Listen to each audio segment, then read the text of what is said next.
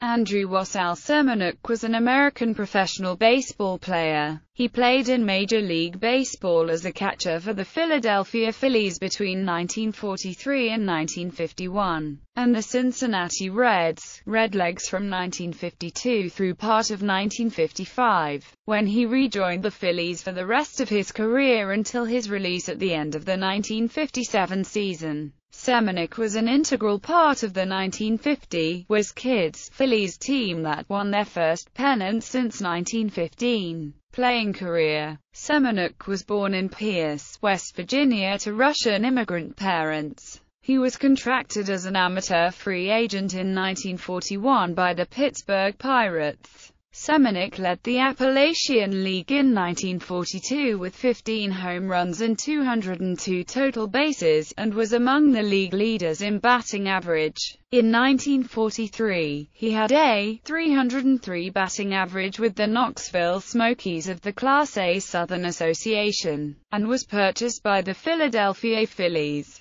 At the age of 23, Seminick made his major league debut on September 14, 1943. By 1945, the Phillies were using Seminick in a platoon system alongside veteran catcher Gus Mancuso. While he could hit for power, his defensive skills were below average, as he led the National League in errors in 1946, 1948, and 1949. Phillies manager Eddie Sawyer assigned Phillies coach and former catcher Cy Perkins to tutor him, which helped improve his defensive skills. He was voted by baseball fans to be the starting catcher for the National League in the 1949 All-Star Game, mostly for his reputation as a hitter. On June 2, 1949, the Phillies hit 5 home runs during the 8th inning in a 12-3 victory over Cincinnati at Shiba Park, tying the major league mark set by the 1939 New York Giants.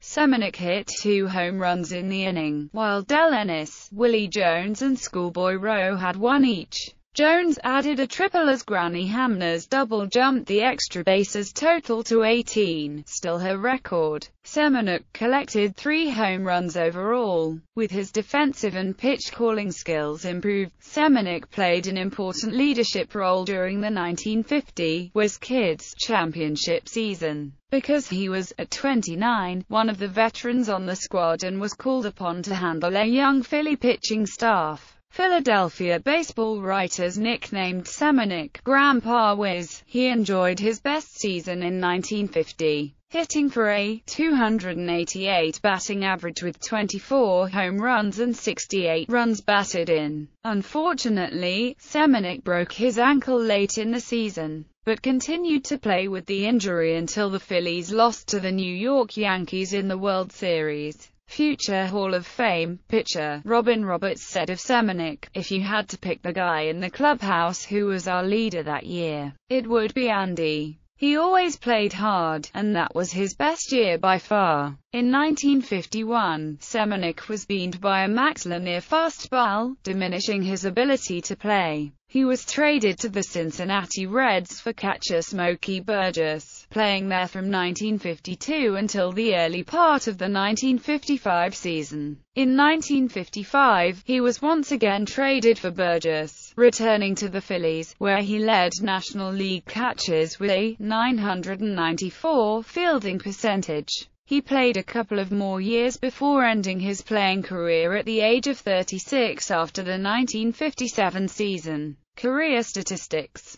In a 15-year Major League career, Seminick played in 1,304 games, totaling 953 hits in 3,921 at-bats for a .243 batting average, with 164 home runs and 556 runs batted in. He threw out 44.6% of the base runners who tried to steal a base on him, 16th on the all-time list. Seminick led National League catchers twice in base runners caught stealing and once each in putouts, assists and fielding percentage. At the time of his retirement, he ranked 7th all-time in home runs by catchers. Managing and coaching career. After retiring as a player, Seminick worked for the Philadelphia organization for the rest of his life. first as a coach with the Phillies, then managed 11 Phillies minor league teams, and returned as a coach for the Phillies. After that, he served as a scout and as a roving minor league instructor for the Phillies.